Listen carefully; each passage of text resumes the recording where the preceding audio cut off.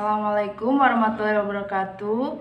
Hello everyone, my name is Khoiriyah. I am from English Education Department 6D. Here, I would like to explain my mini research about how to make an emergency candle from sand and cooking oil. The first is background of study. Living in the countryside is not easy. There are so many problems arising from natural factors. One of these problems is the electricity goes out that too often. In one day, the electricity usually goes out for about 8 hours or more. This problem certainly interferes with the lighting in the people's homes. Therefore, residents need lighting aids such as candle. However, not everyone has a supply of candles in his house. Therefore, the author will try to make an emergency candle from the main ingredients of used cooking oil and sand. Oil is one of the compounds produced by nature. The triglyceride content it can be processed into various types of products go through several processes. The characteristic of used cooking oil is that it is not easily broken down environment. One way to use cooking oil is by turning it into an emergency candle that is beneficial to the community. So, if this experiment is successful, it will certainly help overcome the problems above. Jadi, latar belakang dari mini riset ini adalah karena hidup di desa itu sering sekali mengalami mati listrik atau mati lampu. Dan ketika itu terjadi, tentu warga masyarakat memerlukan penerangan darurat untuk membantu kegiatan mereka. Salah satu penerangan yang dibutuhkan warga yaitu lilin. Akan tetapi, tidak semua orang memiliki persediaan lilin di rumahnya. Oleh karena itu, saya mencoba untuk membuat lilin darurat yang cara pembuatannya cukup mudah dan bahan utamanya yang mudah ditemukan dimanapun. Hampir setiap orang mempunyai bahan tersebut di rumahnya. Sehingga apabila percobaan ini berhasil, maka pembuatan lilin darurat ini dapat membantu permasalahan tersebut. The next is research problem. Research problem in my mini research is how to make an emergency candle from sand and cooking oil or used cooking oil. The next, research method. In research method, there are tools and materials. The first, tools. Tools needed are matches, glass, bowl, and spoon. The next, material. The material are sand, cooking oil, and water. And the next is steps. For the manufacturing steps, let's check this video.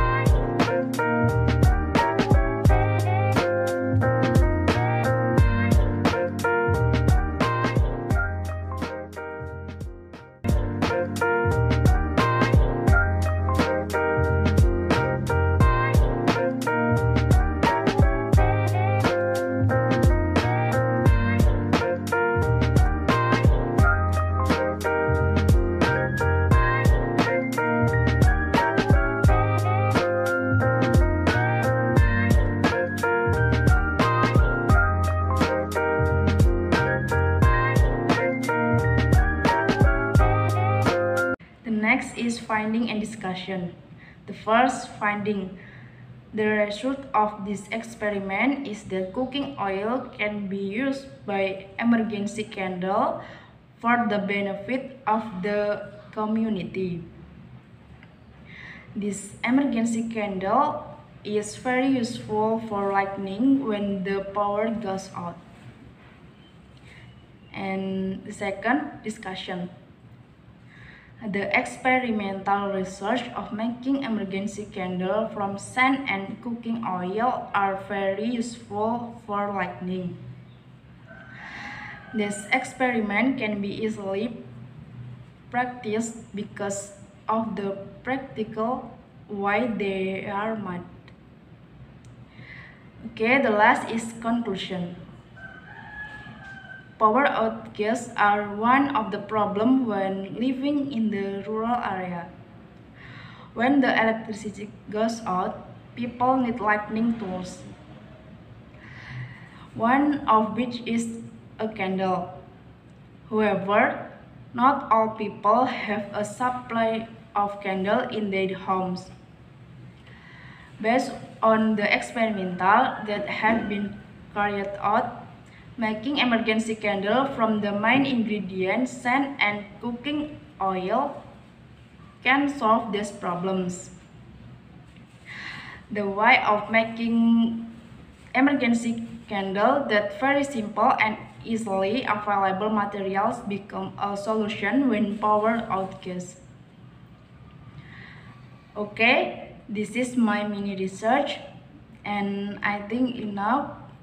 Thank you and wassalamualaikum warahmatullahi wabarakatuh.